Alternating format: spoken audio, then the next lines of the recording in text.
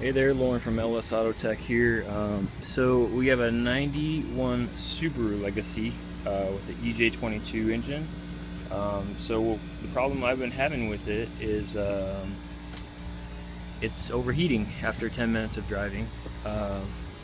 Much like a lot of other Subarus that I've heard of having this problem. Seems like people try the the whole bleeding the coolant system route. They try oh, maybe it's the thermostat not opening. So on this particular car, we've got decent compression on the back two cylinders, most towards the bulkhead, getting about 100 psi on the compression test, and 120 on the passenger rear cylinder.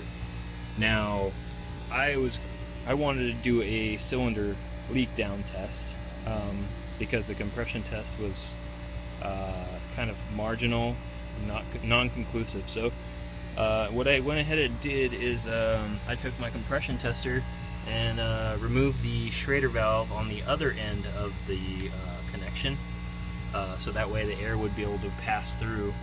And what this connection is here on my compression tester, it's just your standard air line connection. So it will hook up to your air hose, and you can basically put compressor air, which is I have about 100 psi, into the cylinder to see if the air will pass through the head gasket and put pressure on the coolant. Like, there is pressure on this. I just released the cap and it all spat out, and that was basically how I completely ruled out bad head gasket on the portion in between the cylinder and the cooling jacket.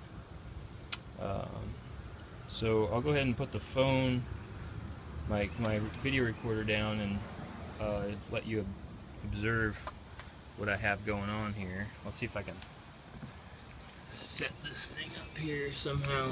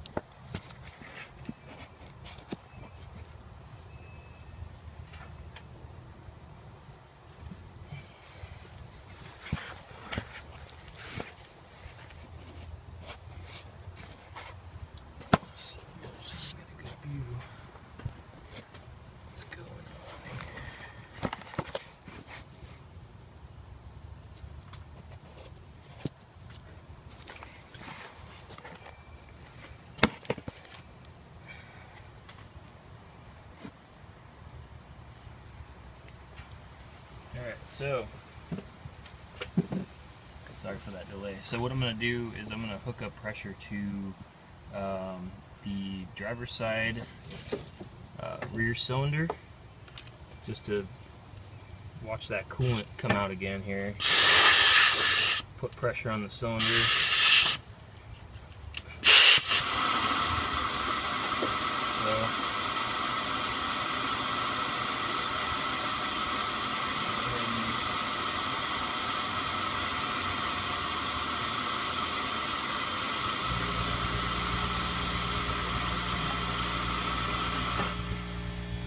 So we're going to put pressure on the cylinder here. Let's see what happens. So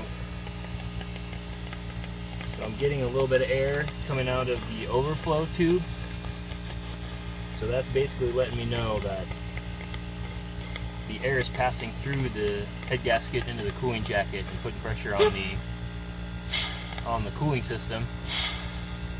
basically more pressure than the cap here is rated at, which is 13 pounds of pressure. Where if there's over 13 pounds of pressure, it's gonna spew out coolant. So as you can see, it's spewing out air. So bad head gasket.